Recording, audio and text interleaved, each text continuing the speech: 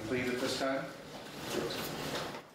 This is brand new tonight. The man accused of killing his former girlfriend and her 7-year-old daughter in Clark County last year, foregoing his right to a trial with a guilty plea. Kirkland Warren's trial was set to start in 4 days. Katu's Emily Gersh is live at the Clark County Courthouse. She's been covering this case since the very beginning. Why did he change his plea? What are you hearing, Emily?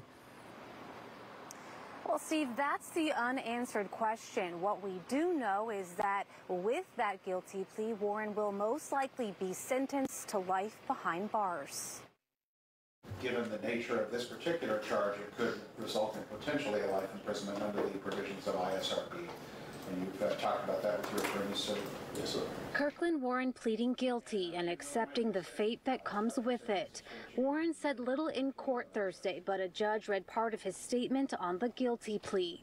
With premeditated intent to cause the death of LS, which are the initials for the minor child in this case, Layla Stewart, I believe. You caused the death of her, and you did so to conceal another crime, and further, there was more than one victim, see count 2, and that you caused such deaths as part of a common scheme or plan, and further, at all times material, you were armed with a firearm. Back in March 2023, Warren was charged with killing 27-year-old Meshay Melendez and her daughter, 7-year-old Layla Stewart, after their bodies were found in a rural area near Washougal. Both of them had bullet wounds to the head.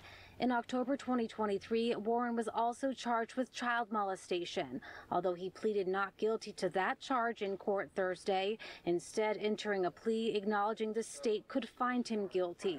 At the time of their disappearance, Melendez had a protection order against Warren for a previous domestic violence charge. Warren was also wanted for a murder in Arkansas before the mother and daughter went missing, but he was out on bail. Melendez and Stewart were buried together in April of last year.